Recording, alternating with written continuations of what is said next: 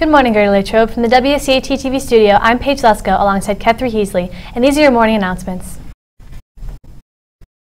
Juniors are reminded to invite their parents to attend the Post-Secondary Planning Informational Meeting to be held Wednesday, February 8th at 5:30 p.m. in the CSC. Seniors are encouraged to check the scholarship page on the counseling website. Numerous scholarship opportunities have recently been added. Do you play guitar, bass guitar, piano, or drums? The Jazz Band is currently looking for instrumentalists for the rhythm section for next year's senior high jazz band. This applies to all current 8th through 11th graders. Any student interested should contact Mr. Sheridan by Monday, February 6th. Today is the final day to submit your designs for the annual Pi Day t-shirt design contest. Students are asked to create a unique design for the front of the event shirts. Only original designs will be accepted. Please do not choose a design available on the internet. Designs can be submitted to Mrs. Shannon or your math teacher. The top 5 designs selected by the math department will be voted on by the student body. The winner will receive a free t-shirt in addition to have their designs on all of the shirts. Are you someone who likes to work outside, prefer physical labor, and comfortable with heights? West Penn Power and WCCC have partnered together to offer an associate degree in electric utility technology. To learn more about this exciting opportunity, an information session will be held on Saturday, February 4th at WCCC. To get more information, visit their website at www.firstenergycorp.com/psi and choose the Get Invited link. Attention sophomores and juniors interested in a career in engineering. An informational meeting concerning the Young Engineers Program scheduling option will be held Thursday, February 9th at 7:25 a.m. in the library classroom. The Young Engineers Program is available to juniors and seniors and is taught in conjunction with Kennametal Corporation. Students in the Young Engineers class have the opportunity to work directly with Kennametal engineers at their technology center to learn more about engineering in a hands-on setting. At this informational meeting on February 9th, students will learn more about the program and have the opportunity to ask questions. Students interested in attending the presentation should sign up in the 1112 office as soon as possible. Spring sports physicals will take place on February 8th. Be sure to stop by the athletic office to pick up necessary paperwork that must be submitted at least 2 days before the physical date. Attention all members of the reading competition team. There will be a mandatory meeting immediately after school on Wednesday, February 8th. All members must attend. There will be a National Art Honor Society meeting on Tuesday, February 7th at 7 a.m. in room F201. We will be discussing our exhibit at the Latrobe Arts Center, the field trip, and volunteer opportunities. All Chick-fil-A Leader Academy students are asked to check their email for important information about the Impact Project planning meeting. We will be back after this commercial break. February 2nd through the 10th, French Club will be selling carnations for Valentine's Day at all lunches. Make sure you know the person's homeroom for whom you want to send it to. Carnation prices will be $2 for 1, $3 for 2, $4 for 3, and $5 for 4. All the flowers will be delivered Valentine's Day morning with your personalized notes.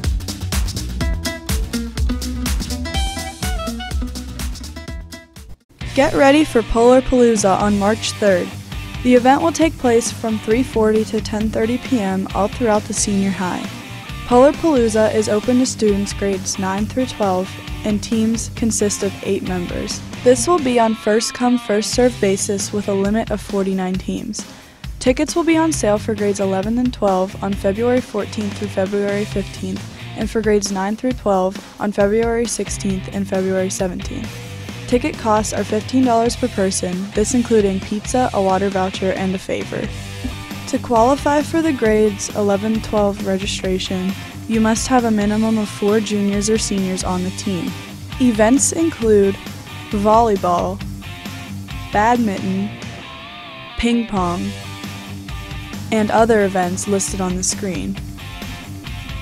Get your teams ready to chill out at 2017's Polarpalooza. Registration forms for Polarpalooza are available in the student waiting area of the 910 and 1112 offices and on the senior high webpage. Do you want to be a part of Polarpalooza but don't want to join a team? Student Council needs volunteers to assist with various games and activities throughout the night. If you are interested in volunteering, please see Mrs. Hauk in room C107 by Monday, February 13th. The German Club will meet Wednesday, February 8th at 2:45 in Herr Kiefer's room. The badminton tournament will be discussed. The German Club needs volunteers to help organize the tournament. Anyone who can help is appreciated. Please talk to Herr Kiefer if you can help out. The tournament will take place on Friday, February 24th. Now here is Zach Acosta with the weather report. Thanks, Paige. We have more cold temperatures these next couple days. Today we are looking at a high of 28 and a low of 14 with partly cloudy skies. Tomorrow we expect sunshine with a high of 31 and a low of 21. And Sunday we will have a high of 38 and a low of 30 with snow. That's all for weather. Back to you. Attention seniors and juniors. If you would like to be a 6th grade camp counselor, applications are available in the 1112 office. Counselors are needed in the following areas: general group counselors, certified lifeguards, rifle and archery, hunter safety course completion required, art, and fishing. The deadline to apply is Tuesday, February 28th. If you are interested, do not delay in completing and turning in your application. Available spots will fill fast. For WCAT-TV, this has been Kethra Heasley And Paige Lesko. Thanks for watching and have a great day. Stay tuned for Wildcat All Access. Good morning. Welcome to Wildcat All Access. I'm your host, Devin Armo, alongside Zach Kokoska. After a slow start on Tuesday night, the Wildcats were able to pull away from visiting rival Hempfield for a 77-58 win. Austin Butler had 10 rebounds and 31 points. Jake Biss had 14 points, 5 assists, 5 rebounds, and 4 steals. And Reed Fenton had 16 points and 6 boards. With the victory, the Wildcats moved to 9-2 in the section. The JV team fell in double overtime by a score of 76-73. Anthony Fanny led the Cats with 27 points. Mirko Pandini had 16 and Colvin Stallings had 12. The team travels to Plum tonight and can certainly use fan support. On Wednesday, the freshman boys basketball team suffered a 59-45 home loss against Norwin. Jake Zazowski led the Wildcats with 16 points, 3 rebounds, and 4 steals, while Ethan Jacquet was also in double figures with 10 points and 6 boards. Vince Stallings had 6 points, 2 rebounds, and 2 steals. On Monday, the girls basketball team picked up a much-needed win, 55-51, over arch rival Hempfield. It was the team's first section win of the season. The Wildcats overcame a lot to trail only 29-26 at the end of the half, but they were even better in the second half. They outscored Hempfield 29-22 in the second half and came back from another 5-point deficit. Carly Augustine played great defense and led the Wildcats to scoring with 16. Laura Graytalk added 14 points. The Stars were out for the well-represented Greater Latrobe hockey team during the 2017 All-Star Game.